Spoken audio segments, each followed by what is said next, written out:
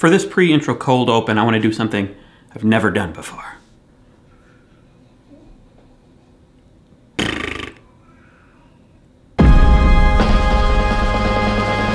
So I'm working on this video. It's all about why do people like popping pimples? Or why do people like to pop pimples? I'm not exactly sure what the title is going to be, but I believe it will be coming out this week. It's pretty much done, and I really like it a lot, guys. I think it's a really good one. I saw a lot of people in the comments last Monday on this video, on this channel. If you commented on this video already, what's the future like? How do you time travel? Please. That they're not gonna watch that video because it's gross and they don't like pimple popping. It's ew.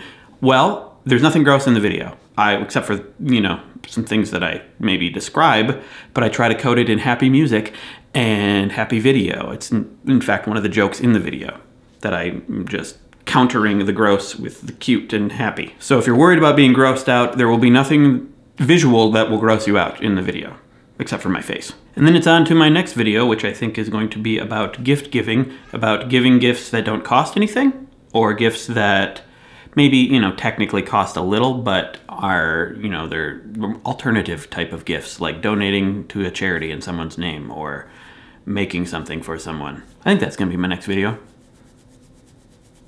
I think so. But I have lots of, the idea list is growing, guys. It's weird.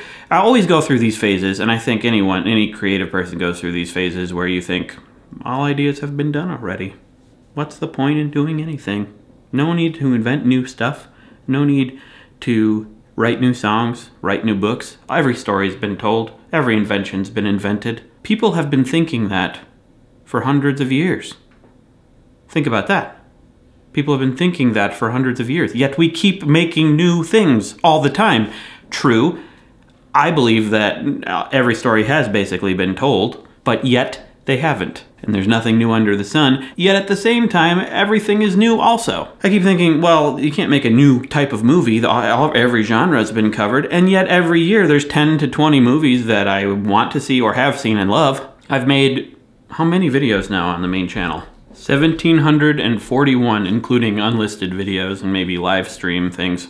And I often think, well, I've told every joke, I've done every possible thing, and yet now when I've changed it up and I've decided to do these more long-form things, and I watch other people's long-form things and I see, well, it's all been done. I think, oh, it's all been done already, yet ideas start to come to me and I'm making this list of things that I think would be great. And I have several new ideas now that I'm very excited about, which I didn't think was possible, I don't know, several months ago. And yet, if you really think about all these new ideas, you could probably find a video or several out there that do similar things, yet they're not exactly the same, or I have a new take on it. But the important thing is I'm excited about doing them. And I really think that is what it comes down to. When you think that there's nothing new, every idea has been taken, it's not really about facts. It's about your mood. It's about what you're excited about making. It's not necessarily about, is it new? I think maybe we conflate the idea of newness and originality with excitement within ourselves. You know what I mean?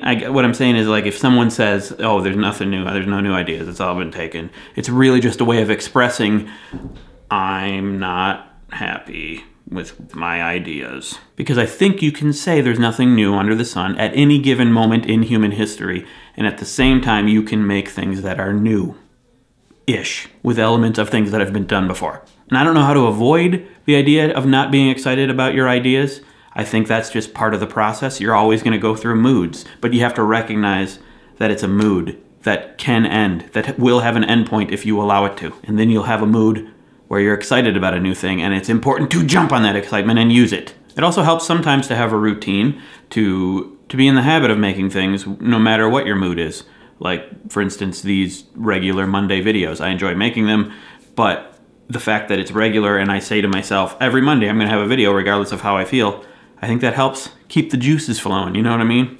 Plus the every weekday vlog I'm doing for patrons on Patreon. I'm doing these videos to stay in contact with you while I work on bigger projects, but I'm also doing it for me to make sure that I stay creative. And it helps me assess what I'm doing, what I'm making. In other news, I started watching The Marvelous Mrs. Maisel, finally. It's a show on Amazon Prime about a woman whose husband leaves her, and then she finds herself accidentally becoming a stand-up comedian, and then it's like trying to build that career as well as all of the storylines with her family. And it's created by Amy Sherman Palladino, who did Gilmore Girls, which took me a little while to warm up to, but I started to really like Gilmore Girls. This I immediately loved. This show is brilliant. It is, oh my god, guys, it's really good. The hype that you hear, it's real.